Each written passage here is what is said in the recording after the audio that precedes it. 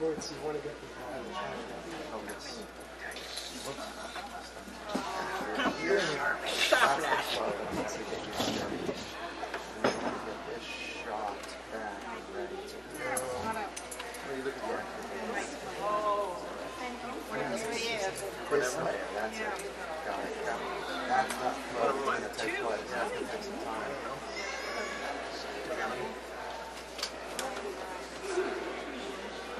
Okay, that's what's good. So we should have time. You're ready to start. That's a lag. Okay. Good. He's up there in place, so you might as well just stay there.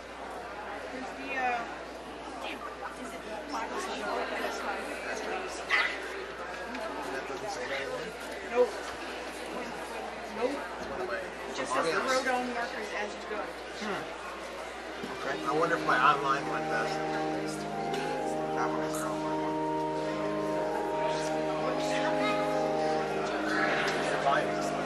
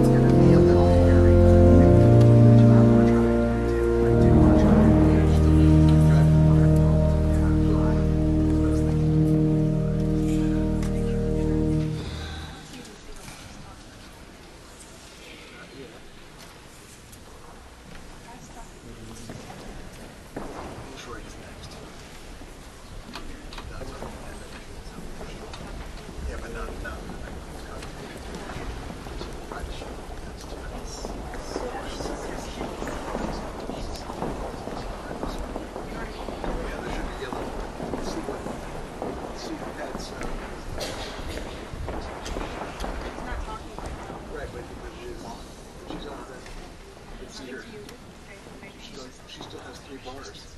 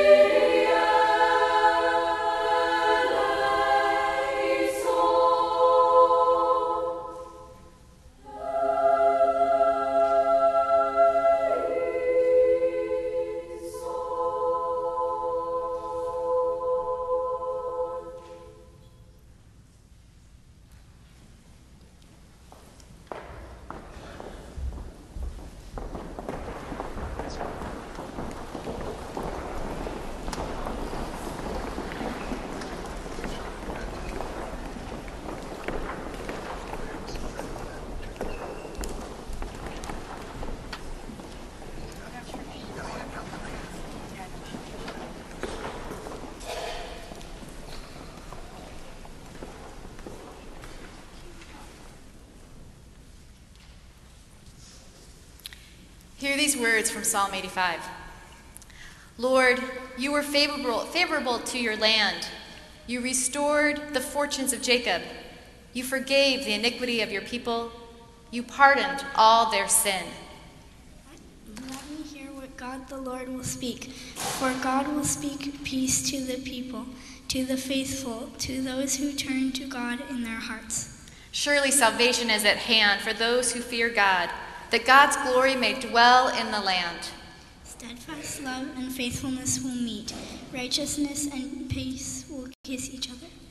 Faithfulness will spring up from the ground, and righteousness will look down from the sky.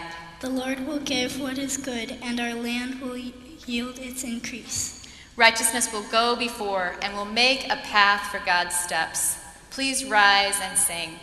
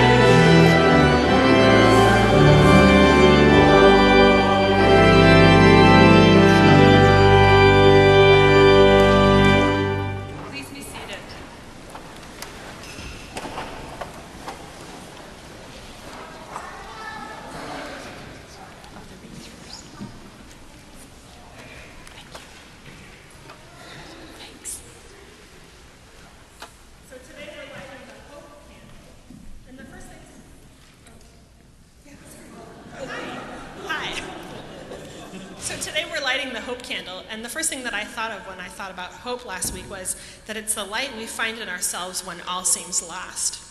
So, being 34, I put that in Google, and I thought, okay, what's going to come up? And I found this really perfect Bible verse. It's Romans 24-25. For in hope we are saved. Now, hope is seen, but now hope that is seen is not hope. For who hopes for what is seen? But if we hope for what we do not see, then we wait for it in patience.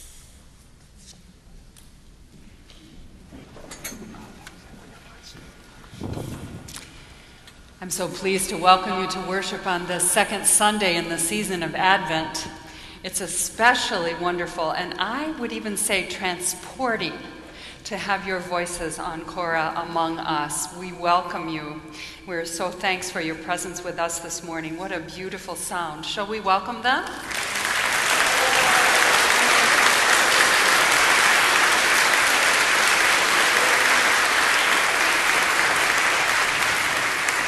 And also welcome to Bob Geary, the director, and to parents and friends of these delightful women who are in our midst. We also welcome you this morning.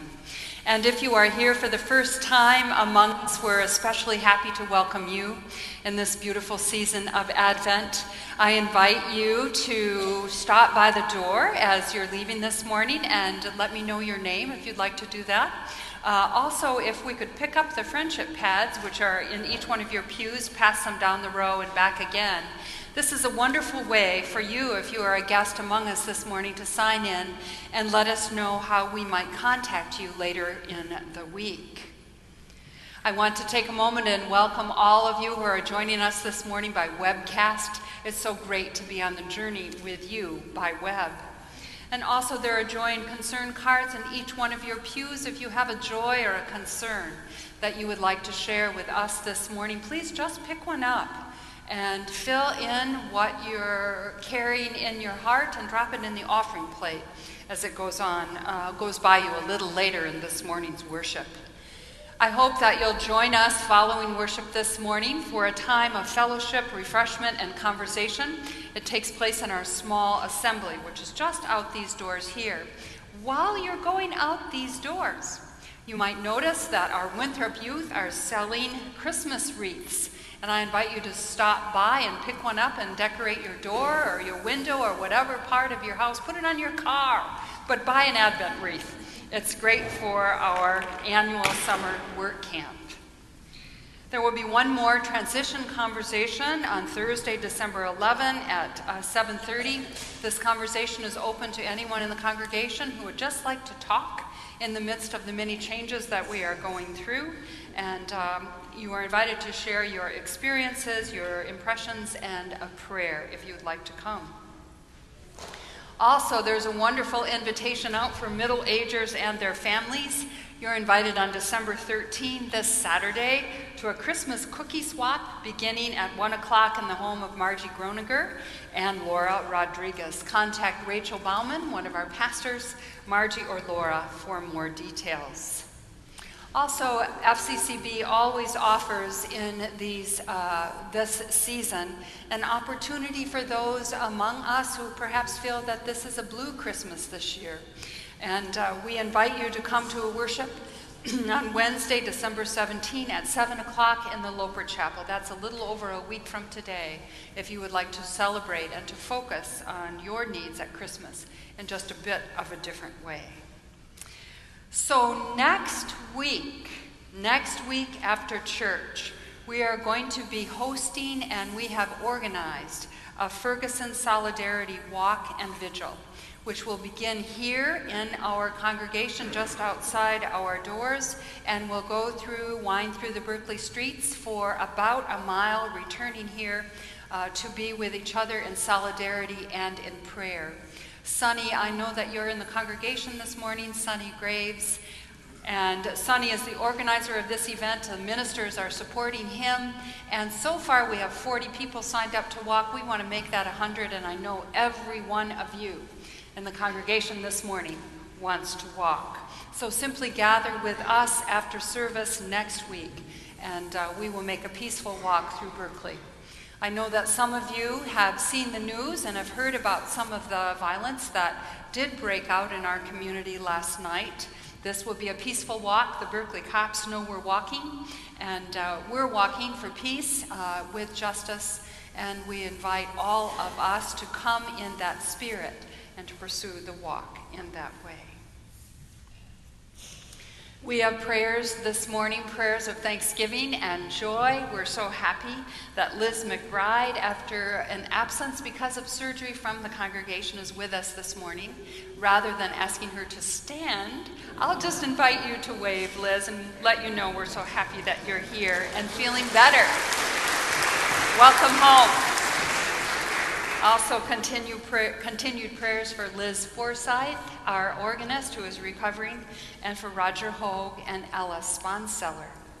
And there is good news to be shared this morning. I want to invite Troy Gilbert, who is one of the co-chairs of our YAM search committee. You're probably wondering what YAM is. It's not a sweet potato. It is our young adult minister search. And Troy is co-chair along with Debbie Woods of the search committee. We have good news to share with you.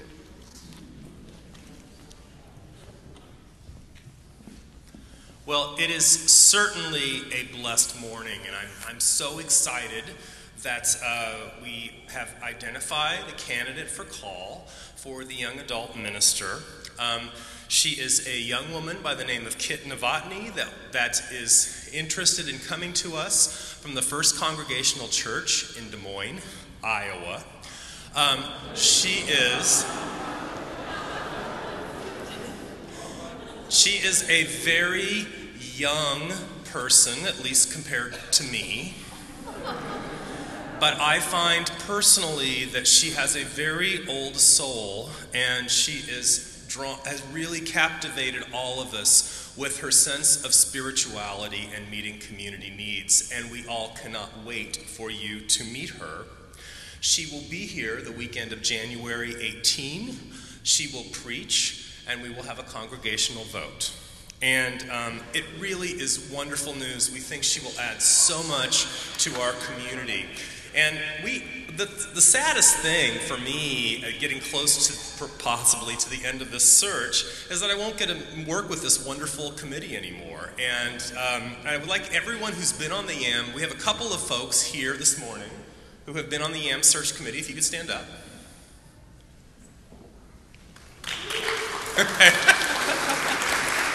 So I want to thank Elizabeth Driver Buckholtz, who's been on the committee. I want to thank Charlotte Sullivan, who's been on the committee, who is here. And I want to thank Michelle Seppi, who's been on the committee. And I want to thank Pat DeYoung, who's been on the committee.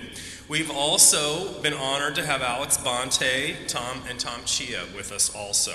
I got everyone, yes. So look forward to January 18th. We can't wait for you to meet her, and I think it's a really great day for us.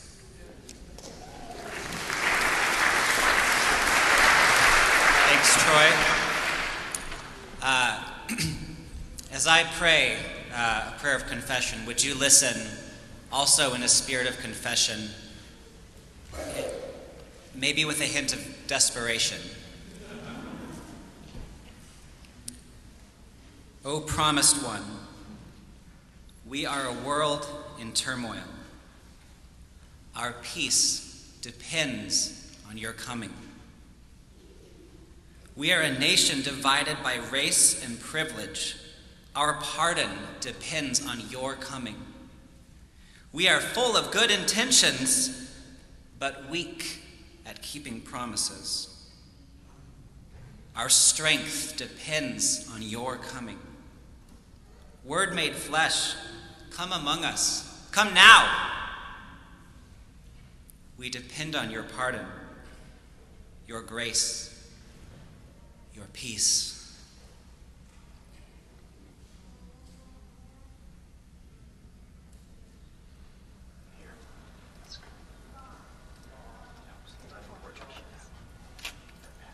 Well, definitely for that. Gloria.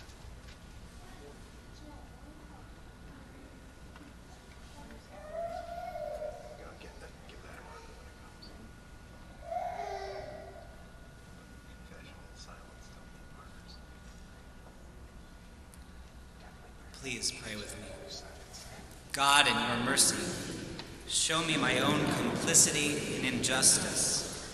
Convict me of my indifference. Forgive me when I have remained silent. Equip me with a zeal for righteousness. Never let me grow accustomed to unrighteousness. Amen.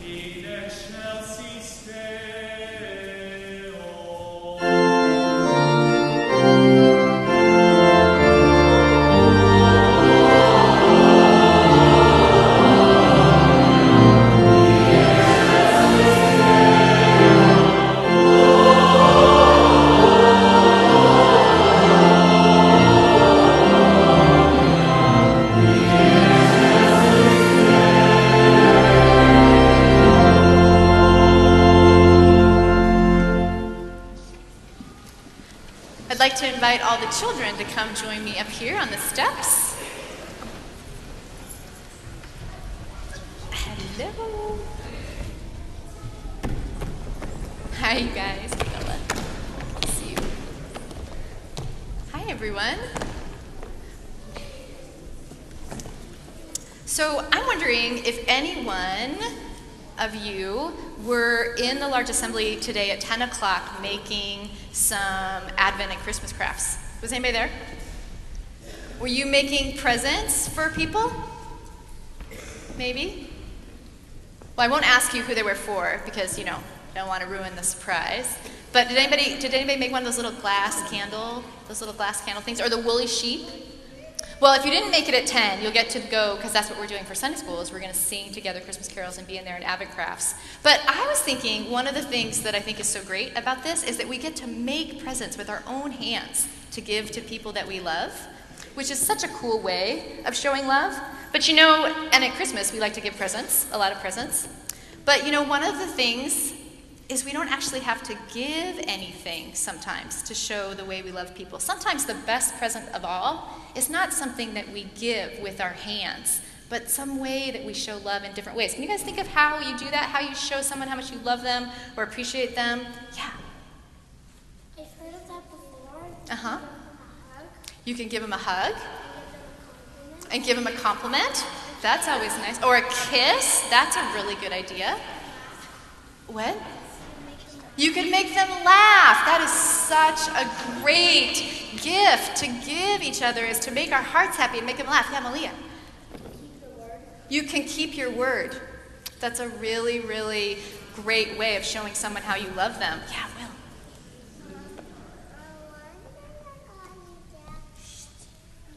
You can think about it. There's so many ways of telling each other, showing each other that we love them, that isn't bought from the store, or even necessarily something that we make, just how we are. And you know, one of the awesome, probably the best model we have for that is Jesus. Jesus is our model for how to love each other and show compassion and care. Hi, you guys. So let's say a prayer.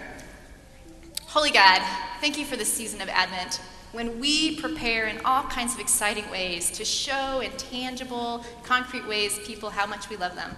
Help us to do that in the ways that we are, in the ways that we show forgiveness and acceptance and love and happiness and make people laugh. Thank you for all these ways that we can embody your love in the world. Amen. So you all can go off and make crafts together, and I invite everyone to rise and share the peace and love with each other.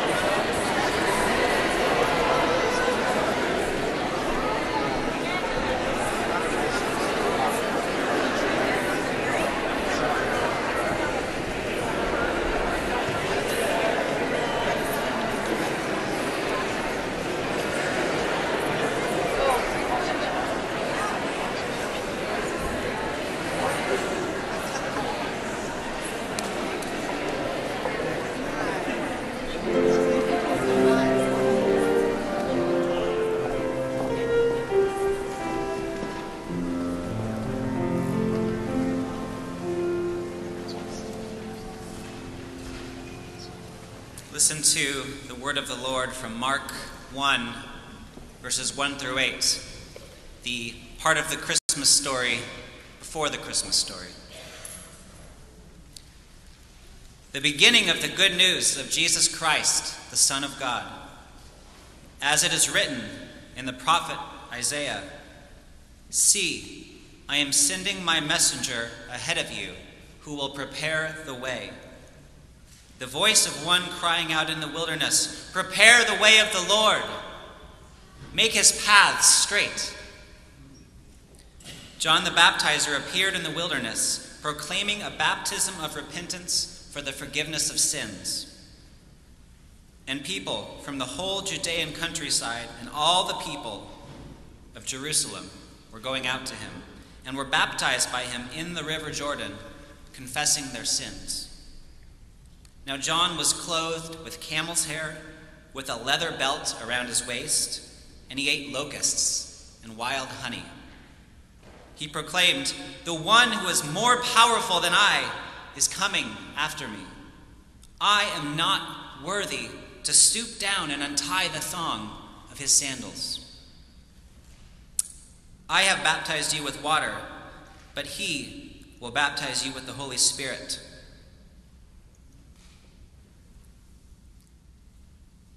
I'm going to say, "Prepare the way of the Lord." And after I say that, if you're comfortable, would you repeat? I will. Prepare the way of the Lord.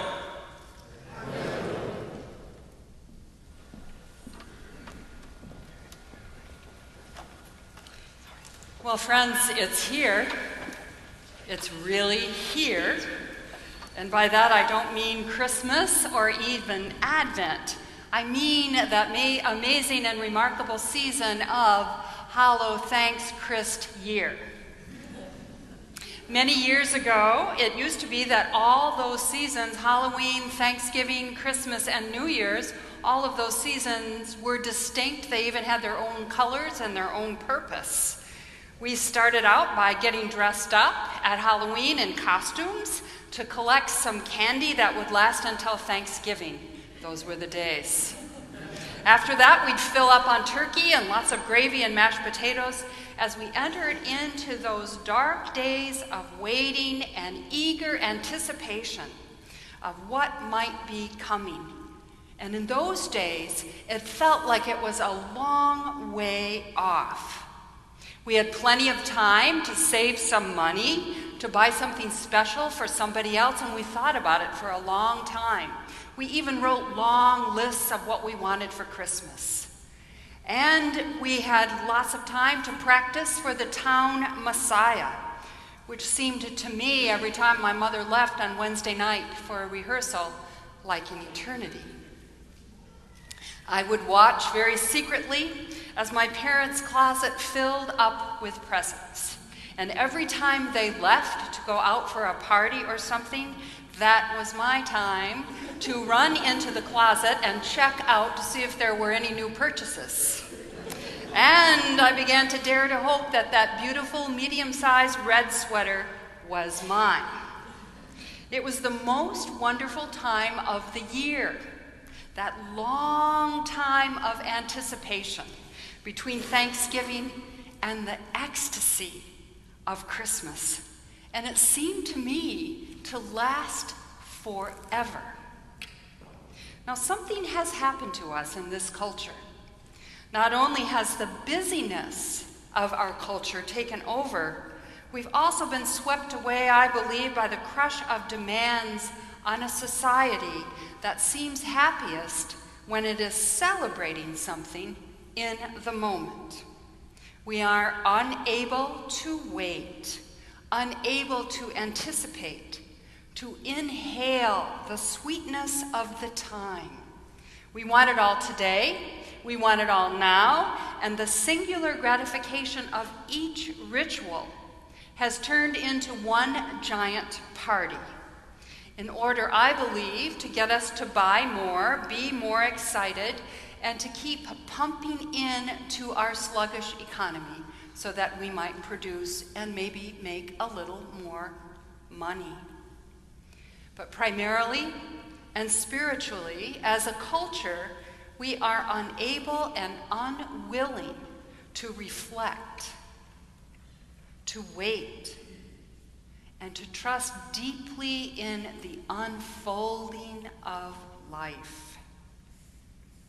Into this craziness and into this crazy time walks John the Baptist. How fortunate, how blessed we are to have a character like John the Baptist in this strange, confusing time. We hear him screaming in the darkness, "Prepare the way." This season, called Advent, the one we are holding this morning, hardly registers with most folks, but this season belongs to John. He embodies it. He is it. This time of waiting and hoping and holding the moment is distinct to our tradition, and it calls for us to pay very deep spiritual attention, to prepare a way for the intrusion of a new time to come in and bowl us over and get us ready for becoming new again. These are the days, these days, we get to spend thinking about what is coming, to anticipate what is coming, not what is already here or what we are pursuing from one moment to the next, but what is coming, what will break forth in us. John, in all his weirdness, tells us, reminds us that a new way of being is coming. The gospel will surface in political acts, in destitute pain, in liberated speech, and in healing gestures. It's his time, but when we look around, we don't see him anywhere. Just look around. When you leave this morning, even in our sanctuary, look around. All we see are images of a baby and his mother and a manger. They're all over the place. We get babies and stars and mangers. And for those of us who are less in the story, we get red birds in white snow. We get a deer under a tree or a poinsettia with beautiful bows. But nowhere in all of our Advent anticipation and our Christmas literature do we get a picture of a wild man crying out in the desert, wearing old camel's hair that probably stinks and an old leather belt, and he's filling up on jumping bugs and wild honey.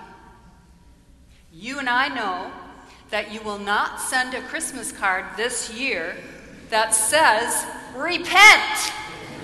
The kingdom of God is at hand." So John is not what our culture desires. He holds up an impossible standard for us, and I think that's why we don't see him anywhere. He holds up the righteousness of God. No wonder he hasn't been turned into a Christmas card. This year, I am so grateful for him. I'm grateful that he calls me to get ready. He demands that I get ready. He calls me out of this strange dream of Christmas as entertainment and into this concrete and real moment of deep yearning. We feel it, we know it, and of waiting, and of holding inside of us the vision of the hastening of justice. John, like no one else in Scripture, is raw to life. He is all about fervent longing and seeing through the muddy darkness of this time. He dares to hope for a new world, and he dares to hope that that world will be born today. And he isn't cynical in any way. He's completely passionate about waiting for God, and it's in every breath he takes and every pronouncement he makes. We have come, I'm afraid, to expect so little from our world. There are so many ways in this culture that we are dumbed down and shuttled away from our vision and our beliefs and our hope for something new and real. John the Baptist dared to reach for the transcendent glory of a mighty God who comes with healing righteousness in his wings. Too many of us, I believe, are self-righteous in these times, self-righteous. We are unable to be self-critical. We have become content, complacent, happy, comfortable with our own goals and our desires, unwilling to see beyond our own need for happiness, and unwilling to cry out for the pain and the suffering of a world that has lost its way. We have become a culture and perhaps a community too pleased with itself, and communities and cultures too pleased with themselves can never break away to prepare something new. Today, give me John the Baptist. Help me see. Help me believe in my dire need for God. And fill me with a desire of a new way to live in this broken, lonely, violent world. Turn me around. Help me hope for change, the change I can make,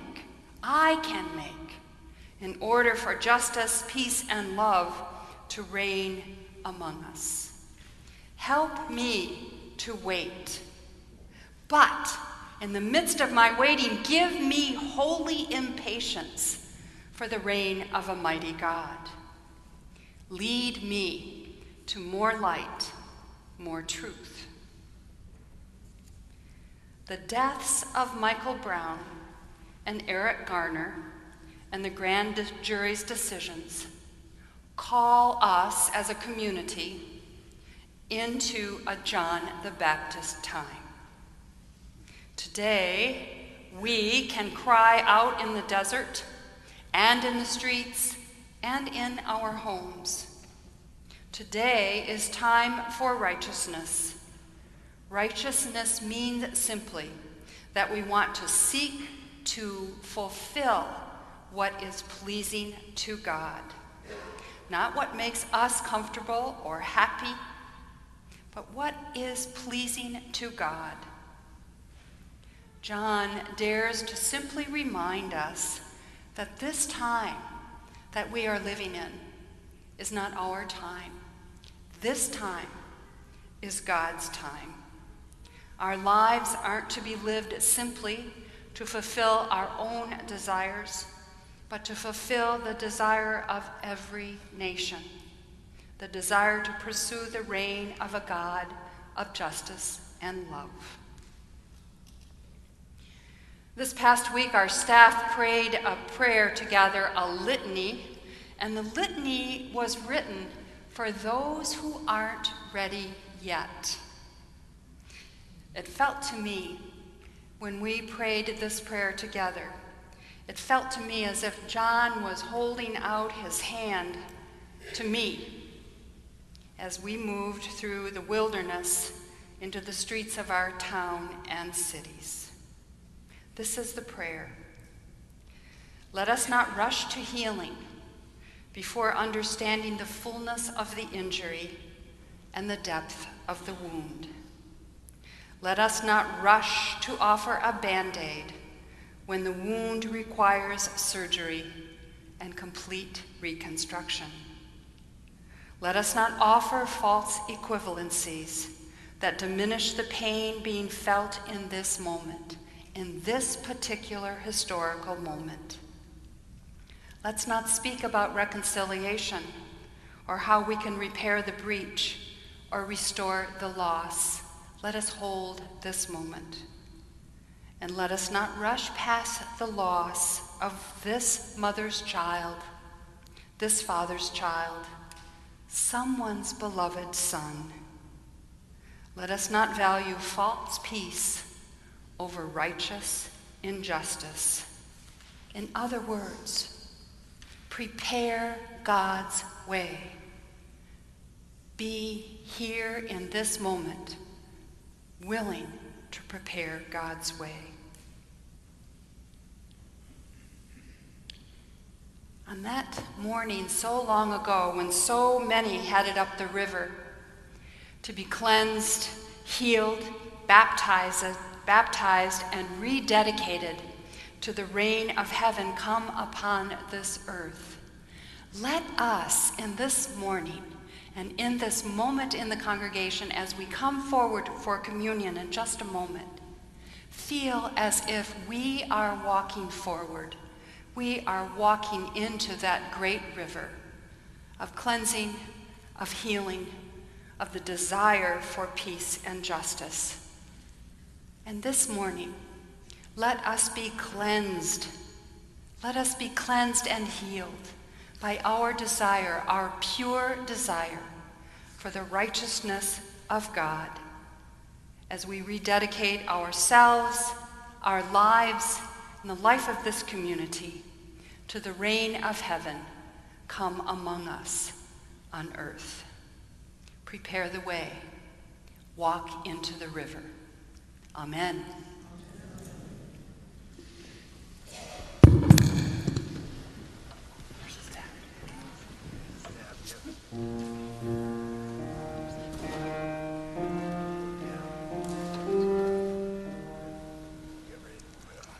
Come, O long expected Jesus, born to set your people free from our fears and sins, release us.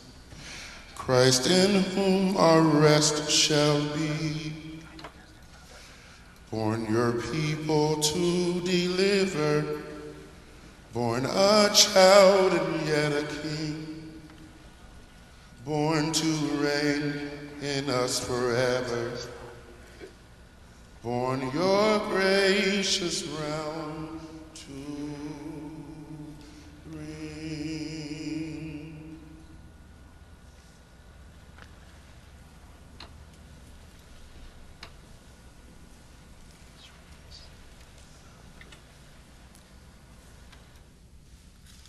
Ernest sang, "Come thou long expected Jesus." We earlier heard the words from Scripture, "Prepare the way of the Lord." We may ache for something that is not yet here to come, to be present, and yet I think we hear an invitation to participate in this coming. How might we prepare the way of the Lord? What might you do? What might you offer? What might you give? What might you become? As our ushers now come forward for the offering, I invite you to consider, how can I, with my personality, my possessions, my passions, how can I prepare the way of the Lord?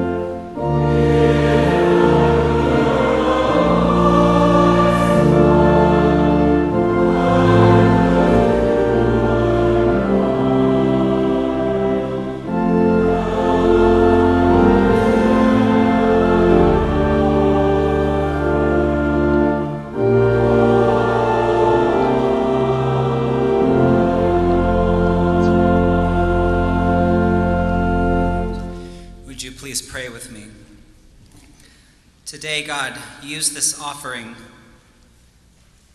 to prepare the way for the coming of your peace, your justice, your care. May we not block your coming into our world with our fears, our selfishness, our carelessness, our indifference, but may we make straight the path of your kingdom, your way, your dream for the world. Amen. Please be seated.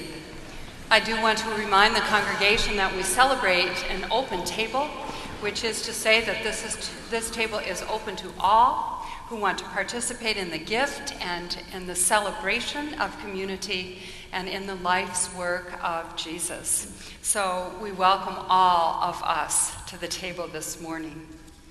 I want to pray a very traditional call to communion. It's a tradition that has been with me for many years, and it seems right to invite you to this table this morning with these words. Brothers and sisters, I welcome you to this joyous feast of the people of God. Come from the east and from the west, from the north and from the south, and gather around this table of our Lord. Come not because you must, but because you may. Come not to show that we are good, but that we stand always in need of God's amazing grace. Let us sit together this morning in humility and thanksgiving, rather than in pride and possessiveness. Let us confess that we are not righteous, but that we love the Lord our God with all our might, and we desire to remember Jesus Christ in the breaking of the bread. Come, because Christ invites us to this table to receive grace, peace, love, and hope, and to experience his presence as he is known to us in the breaking of bread. Will you join me in a spirit of prayer? Dear Jesus of Advent, you are sometimes a sacred mystery to us. You have brought good news for all the people, and we will not be afraid, for you are here. We are hungry for your love, which surpasses all our understanding. We are thirsty for your spirit that never runs dry. In this meal, nourish our souls, feed our minds, quench our deepest longings, and forgive our transgressions, that we may glorify you. Hear us as we pray these words that Jesus teaches us still. Our Creator, who art in heaven, hallowed be thy name. Thy kingdom come, thy will be done on earth as it is in heaven. Give us this day our daily bread. Forgive us our debts, as we forgive our debtors. And lead us not into temptation, but deliver us from evil. For thine is the kingdom, and the power, and the glory forever. Amen. And we are reminded this morning that on the last night of Jesus' life, he gathered with his friends in a room in Jerusalem. And in the midst of the meal, he looked at them all and he said, I'm breaking this bread with you so that you might remember me in the midst of broken bread. He broke open his life for us. Let us break open our lives for others. In the same way, after supper, he took the cup and he filled it with the juice of the vine, and he said something like, "This is like my blood, my passion poured out for you, so that my passion might flow through your veins and pour out in your life for the world. Every time you come together and eat this bread and drink this cup, remember me." This morning, we'll invite you to come forward down the center aisles. There are communion stations in the front and in the back. Also, because of the extraordinary nature of this moment of Advent, we're inviting you also to participate in healing prayers with Ernest and Michelle, who will be in the rear of the sanctuary. We invite the deacons to come forward, for all things are ready. If this morning you choose to remain in your seat, but you would like to participate in communion, simply raise your hand or tell a friend, and we will come to you where you are. Ministering to you now in the name of Christ Jesus, we share with you bread and cup.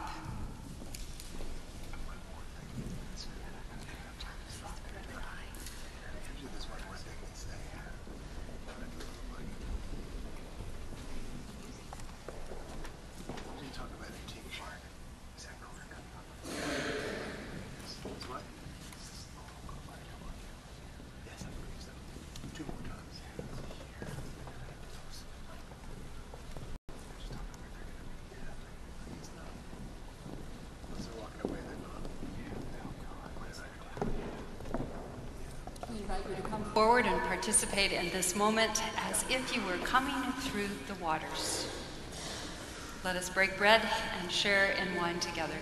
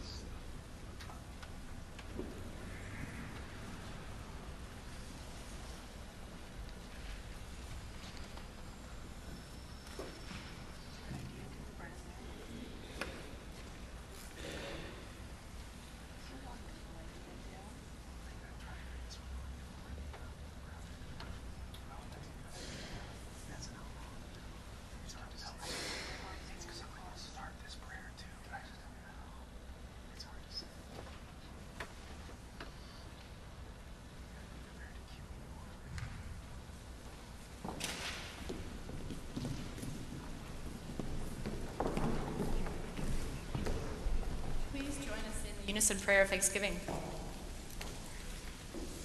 Gracious God, we thank you for uniting us in the blessing of Christ. As this meal fills us with joy and hope, grant that in the days ahead, our lips which have sung your praises may speak the truth. Our eyes which have seen your love may look with compassion on the needs of the world. Our hands which have held this loaf and cup may be active in your service. We pray with gratitude and thanksgiving. Amen.